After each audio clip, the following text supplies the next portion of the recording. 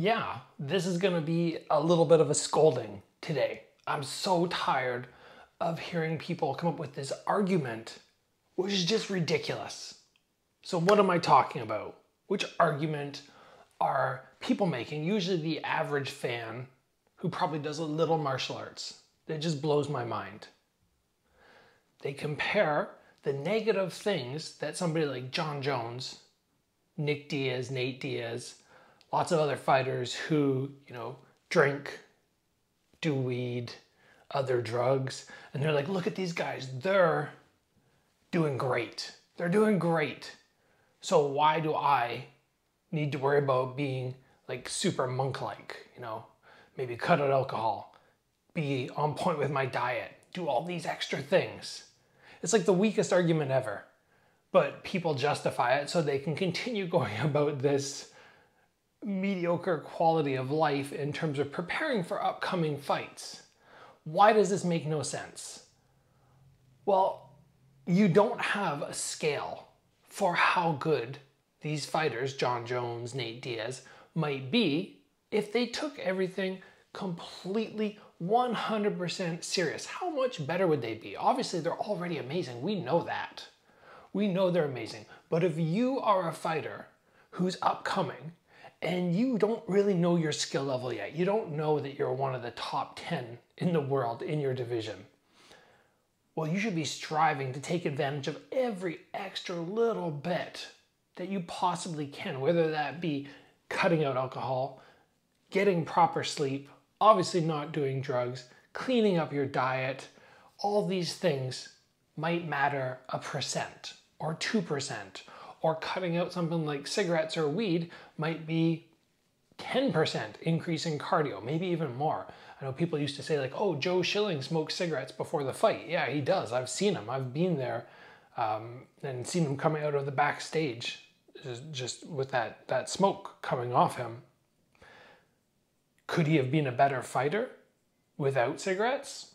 Maybe. Does cigarettes make you slightly worse? Probably. Again, it's small, but all of it together adds up. And when you are stepping in the ring and you're putting so much at risk, right? It's not just like, oh, I win the fight, I lose the fight. A lot of times for people, victory is tied up in like the ego which they can build for themselves. Not ego in a negative way, but like self-confidence can be built up from that. Some people lose so much confidence when they are defeated in a fight.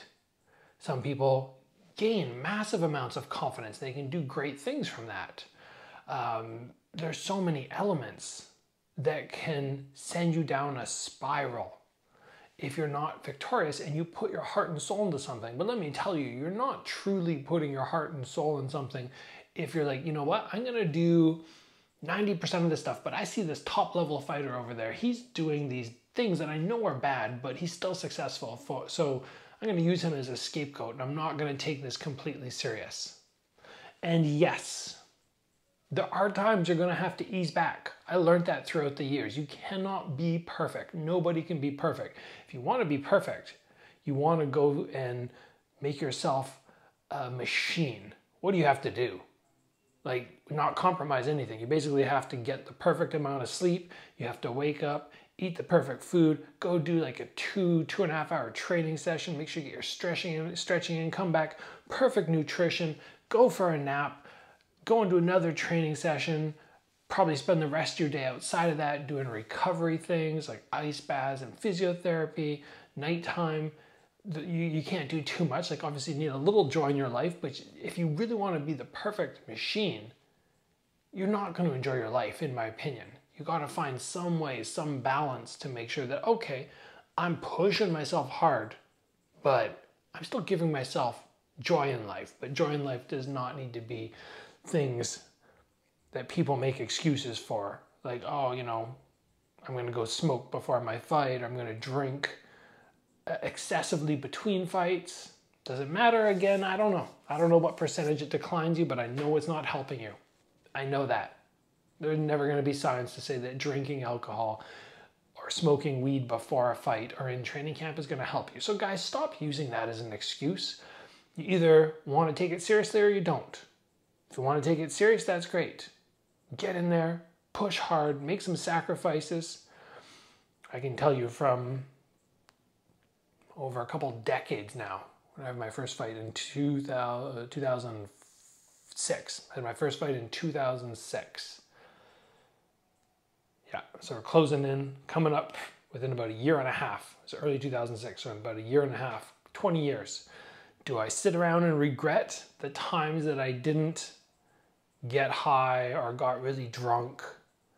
Would I sacrifice that for my glory belt, for my Bellator belts? Because keep in mind, you know, some fights are razor close. Like when I won my second glory belt, that was a razor close fight. I won by like a point on the scorecards. And would I take that and give away that belt for something that you're probably not even gonna remember 10 years down the road? I'm gonna remember that glory belt for the rest of my life. I know that. I'm gonna be proud of it.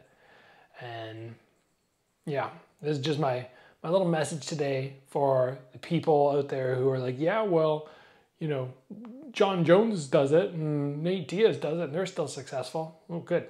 You're able to transfer yourself into their body and be a champion like that. So this is my little rant for today.